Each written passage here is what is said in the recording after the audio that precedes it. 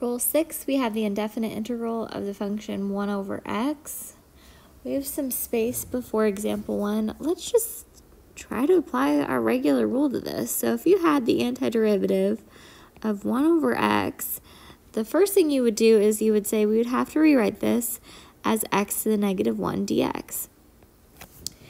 And then we would say if we have x to a power, the rule is to add 1, put it as our new denominator and our new power.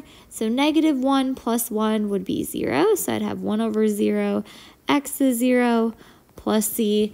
So why is this its own separate rule when we could just rewrite it and add 1 as normal? Well, the reason is we can't do that. You can't divide by 0.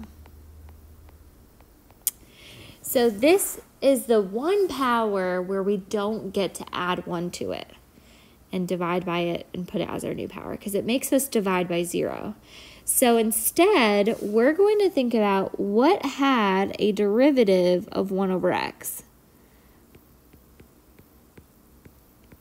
So what was the original function that had a derivative of 1 over x?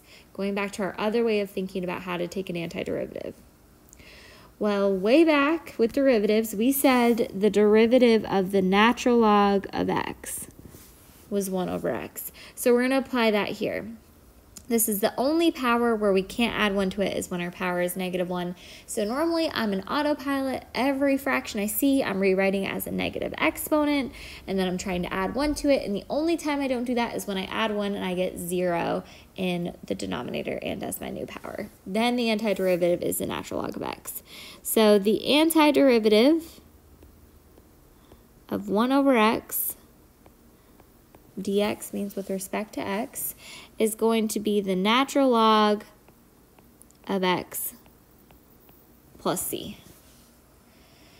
And with antiderivatives, we're always going to put that ln of x in absolute values, which makes sense because of a proof in math and also because if you just try numbers in your calculator, you cannot take the natural log of a negative number anyway. You have to plug in something positive. So we're going to use absolute value symbols there.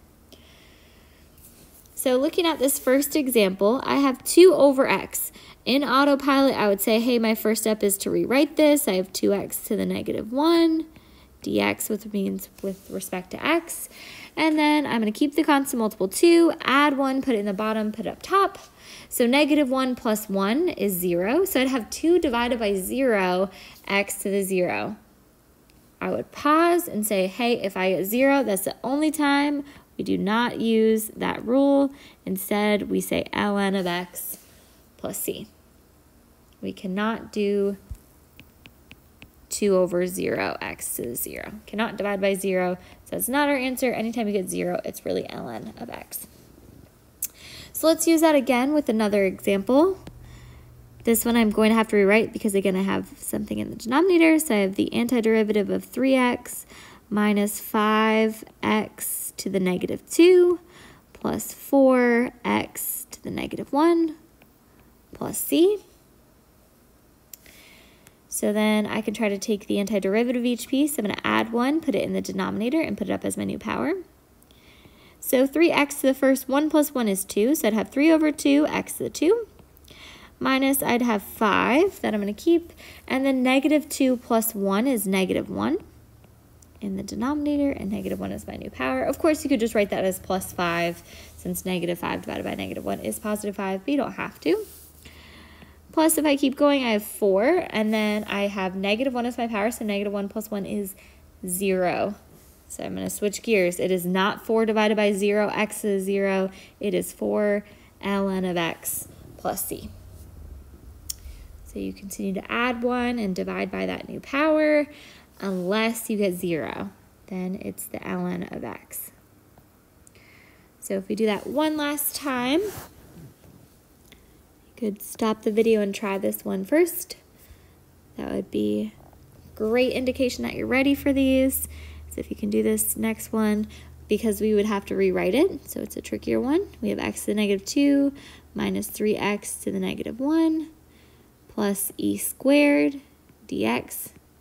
So it's a more complicated function. It has multiple rules in it, so you could definitely try it on your own and then play the video.